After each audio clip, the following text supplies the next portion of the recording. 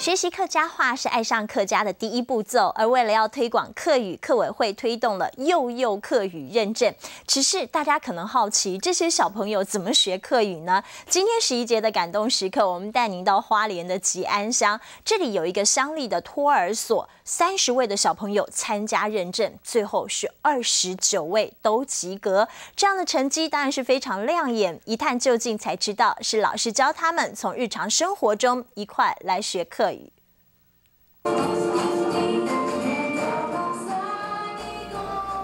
唱唱跳跳，花莲吉安乡立托儿所的小朋友很活泼，每个人都能张口大唱客家歌谣，因为简单的客语会话还有听力，通通难不倒他们。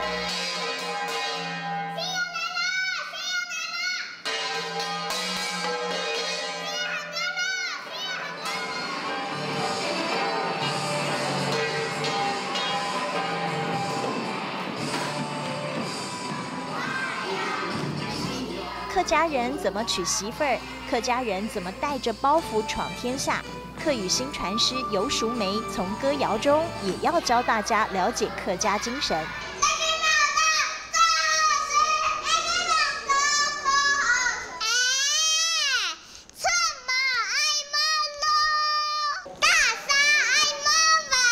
这些小朋友认真学母语，个个都有一身好本领。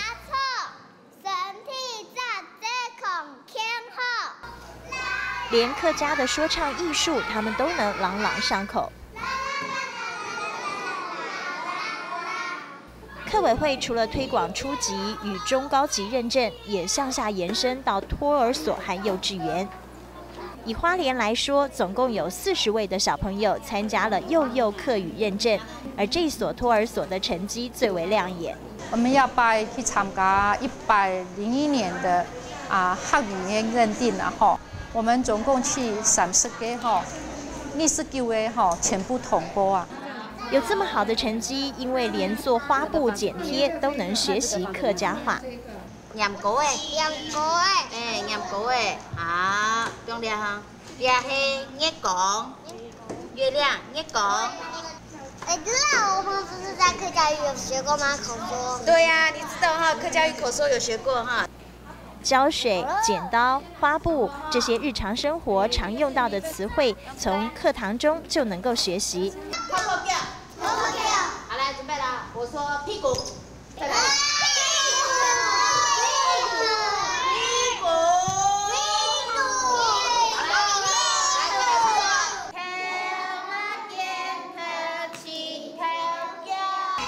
边教学边玩耍，寓教于乐的方式，也让客语扎根，迈向新的里程碑。